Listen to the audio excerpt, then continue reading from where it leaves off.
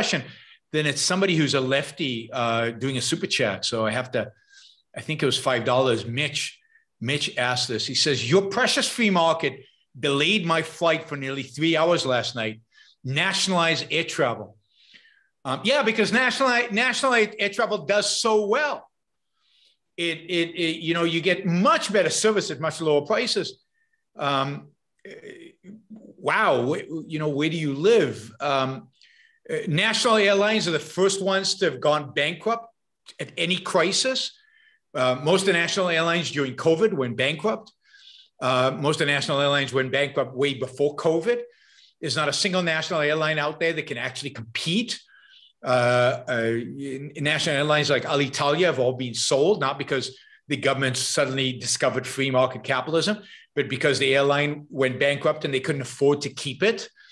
National airlines are historically and from every perspective, unbelievably inefficient and badly run and disasters. Try flying Aeroflot. It's one of the few airlines in the world that I won't fly on, not because of ideological reasons, but because I don't trust them. It's a national airline of Russia, and I'm afraid that it'll fall out of the sky. Or go back to the days of regulated airline flight in the United States, where you couldn't afford to fly. It was so expensive. So you were delayed 3 hours last night because of a flight. Now, I would argue that a lot of the delays you're seeing right now are caused by government, and the cause was the lockdowns.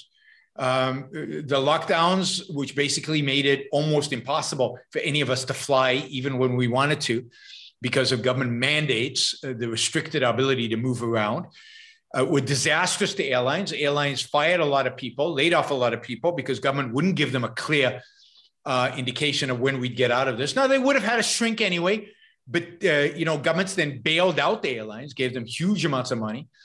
So the combination of bad government signals, bad government planning, government mishandling this COVID crisis completely from beginning to end resulted in the airlines coming out of the crisis understaffed and basically in where they can't cope with the now increase in number of flights. American Airlines is struggling, as more than Delta and United right now, to just keep up with the volume of flights now that we're, quote, allowed to fly again. The nice thing about a national airline is they could just get the government to ban us from flying, and they could match demand and supply perfectly just by government fiat, by telling us where we could fly, when we could fly, how much we were allowed to pay to fly, what vacations we were allowed to take and what not. I mean, government airlines gives the government so much more control of our lives. And that's all we need right now is more government control of our lives. What we need today, what I call the new intellectual, would be any man or woman who is willing to think. Meaning, any man or woman who knows that man's life must be guided by reason, by the intellect, not by feelings, wishes, whims, or mystic revelations. Any man or woman who values his life and who does not want to give in to today's cult of despair, cynicism, and impotence, and does not intend to give up the world to the dark ages and to the rule of the collectivist brute. All right, before we go on, reminder, please like the show. We've got 163 live listeners right now, 30 likes. That should be at least 100. I figure at least 100 of you actually like the show. Maybe there are like 60 of the Matthews out there who hate it, but at least the people who are liking it, I want to see a thumbs up. There you go. Start liking it. I want to see that go to 100. All it takes is a click of a thing, whether you're looking at this. The likes matter. It's not an issue of my ego.